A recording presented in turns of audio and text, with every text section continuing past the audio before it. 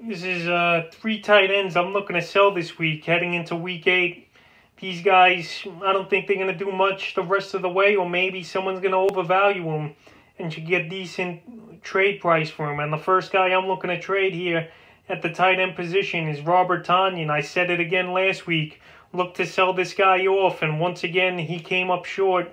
He only had 5 points. It was the Davante Adams show. Tonyan, his game was fluky one that Monday night versus that bad Atlanta defense in week 4. And now the last 2 games since Adams came back, he's only got 10 fantasy points. Rodgers, he's going to look for Adams.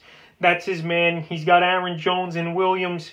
He looks for out of the backfield too. Tonyan, if you could get even something for him, man, trade him, because this guy, I say in 2-3 weeks, he's going to be droppable. He's already been dropped in 4% of leagues, but teams were running out there to the wire after that blow-up game in week 4 to get him.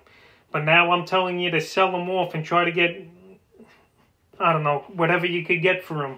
The second guy I'm looking to trade off at the tight end position heading into week 8 is Mike Gesicki. I had him as a drop candidate, but if you could get something from him in a trade, you do that also, because he's just not going to do much with Tua on the center. Even with Fitzpatrick, he disappeared in a few games this year with piss-poor performances. Like in week 6 versus the Jets, this guy had no fantasy points and only 2 targets, and I'm going to expect more of the same from Gesicki with Tua on the center, and especially this week versus a tough Ram defense that doesn't give up much in the air.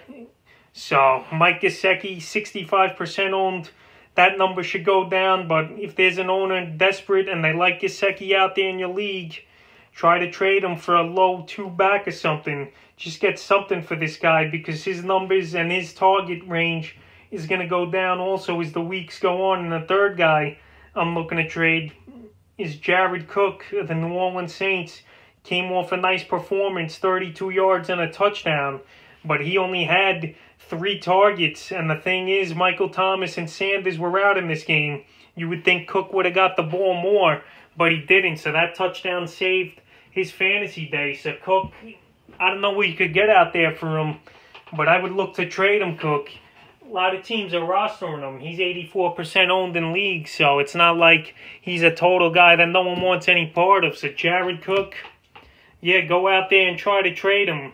I think you could find better options on the waiver wire with more production and more targets, because once Thomas and Sanders comes back, like I said, the work's not going to be there for Cook. So that's 3 tight ends I'm going to try to sell this week heading into week 8 of the fantasy football season.